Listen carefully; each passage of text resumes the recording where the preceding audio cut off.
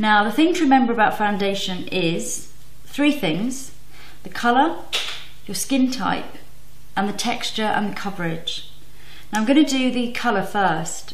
When you're considering the colour, firstly try it out in daylight. The worst thing you can do is look for colours in artificial light, because you'll find that when you go out in daylight your skin looks completely unnatural. A good tip is when you're buying foundation to take a little empty pot, either something that you've used up, or you can buy empty pots from Muji. And if you take a couple into the makeup counter and ask them just to put a little bit of tester in each one, that way you can go home and maybe on a Saturday morning just try it in full daylight and see which one suits your skin colour properly before you go ahead and buy it. Now, you have to consider more than just your face when you're looking at the colour, especially if you're wearing something that shows off your neck and chest. It's particularly important in the summer when you have lots of skin exposed. Now look at the colour of your skin, look at your neck, look at your chest and any other skin that's exposed.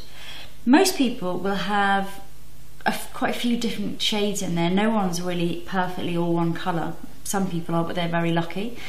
Most people have a different colour chest possibly to the neck, maybe a different colour neck from face, often different colours within the face as well, so you might have pigmentation in certain areas that makes certain areas darker than others. So have a good look overall.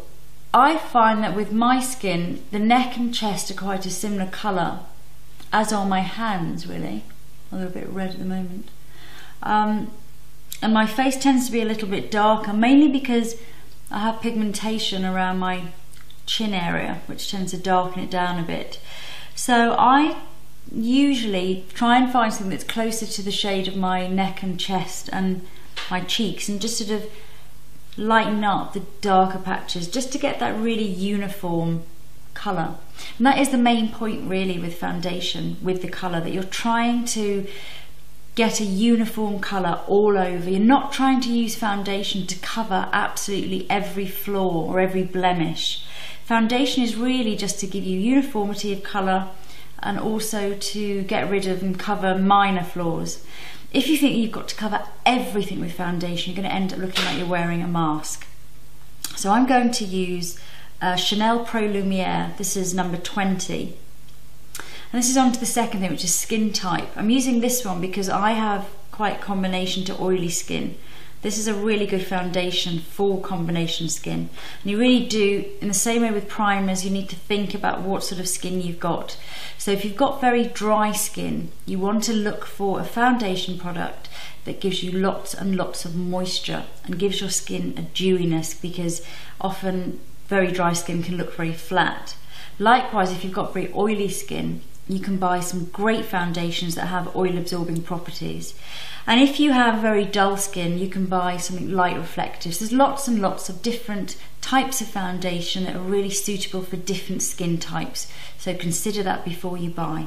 I'm going to apply this foundation to the back of my hand. So it's a really good way just to get it onto the back of your hand before you start applying it. Now you can use fingers, you can use a brush, you can use a sponge. They're all absolutely fine. It's personal choice. Some people just prefer one method over another. I'm going to use a brush today. This is a number 7 foundation brush. Quite like using brushes, a mixture of brushes and also fingers. Sponges are good, but I find that with liquid foundations they absorb most of the product. It just means you go through your foundations extra quick. So I'm just going to blend in foundation onto the brush. I'm going to start off applying it around the centre of my face. So I'm working on this area that I was trying to smooth and even out. Now lots of quite small blending strokes, so sort of smoothing around the centre and just bringing it out. Once I've done the centre of the face, I tend to move on and start blending it a little bit more outwards. And you really want it as thin as possible around the edges of the face. So unless you're going to apply it onto your neck, which it's better not to really, because it tends to come off on clothes and things, unless you really need to. You want it to sort of almost disappear towards the edge of your face, so very, very thin around those edges. And once you've got a thin layer around the areas that you mainly need it, you can then go back in and you can start to add a little bit more. And this is particularly good if you've got problem skin. Now, in terms of the texture that you choose, it really depends on the coverage. They're very liquidy and more tinted moisturiser type of products. They're really good for people who have great skin already, so you don't really suffer from blemishes and your skin's in pretty good condition. Then something like a tinted moisturiser is perfect for you. The more medium covered liquidy ones, like the one I'm using today, are great for everyone as well. They're really good because they're buildable. So even if you've got quite bad skin, you can put a thin layer on all over, and then you can go back in, which is what I was doing around my chin, and just add a little bit more. You can get more coverage from things like compact foundations, so ones that are sort of more dense, just that the pigment is denser, so you get a little bit more coverage, especially the ones where you can wet the sponge that comes with them, and they obviously go on a lot thicker. I don't really advise a heavy coverage for anyone, even if you've got acne or bad skin problems, because you can use concealer, so it's much better off to put on a medium coverage, light to medium coverage all over, and then just go in and add a bit more just in the areas where you need it, or use your concealer just in those areas. So that's more or less completely covered. I'm just going to check that all around the edges there.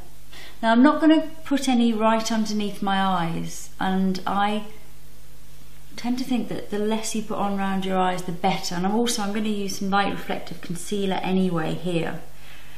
So I'm just checking that that is nice and thin around there. I don't want too much foundation around there. And personally, I never put foundation on the lids either. I know some people do, but I think that it tends to change the colour of your eyeshadow, and it doesn't really make it stay on any longer. It's another thing that can crease. And also, if you do have oily eyelids, I much prefer to use a proper eyelid primer, something that's going to help the eyeshadow to really bond and really stick on, or a very light dusting of powder works pretty well as well. So I tend to leave that area at this stage clean and just think about getting a nice uniform colour, covering minor flaws and really preparing the skin, really beautifying the skin. You don't want it to look like foundation, you want it to look natural, you want it to look like just a more beautiful version of yourself. And that is now ready to go on to concealer and the rest of your makeup.